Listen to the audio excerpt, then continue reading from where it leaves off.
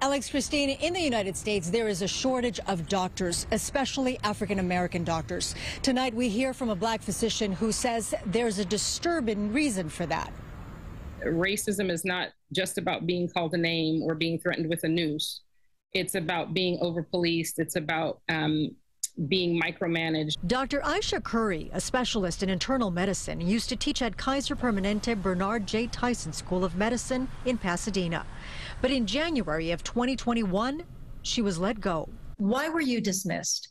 I believe very strongly that I was dismissed because of my gender and my race. Dr. Curry says a candid conversation with her students about racism and healthcare disparities cost her her teaching job. I started to realize that what happened to me has been happening to others.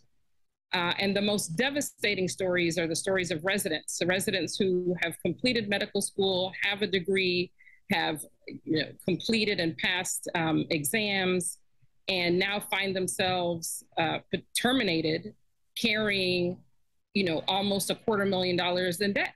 Statistics show that in medical residency, black residents account for only 5% of the entire resident population, but 20% of dismissals from training programs. The statistics don't bear out for this to be, one-offs, bad apples. Something is going on here. Dr. Curry has filed a lawsuit against Kaiser Permanente School of Medicine. A second black doctor is also suing the school, claiming racial discrimination. A statement was issued by Kaiser Permanente School of Medicine that says, in part, the school has been clear that Dr. Curry was not placed on leave because she brought content related to anti-racism to the classroom or because she shared her experiences as a black woman in medicine. Because this is an active legal matter, the school will not comment further at this time. We are just trying to bring attention to this injustice. On Friday morning, black doctors, medical students, nurses, and patients will be holding a rally outside of the school in Pasadena to bring awareness to a new campaign called Black Docs Belong.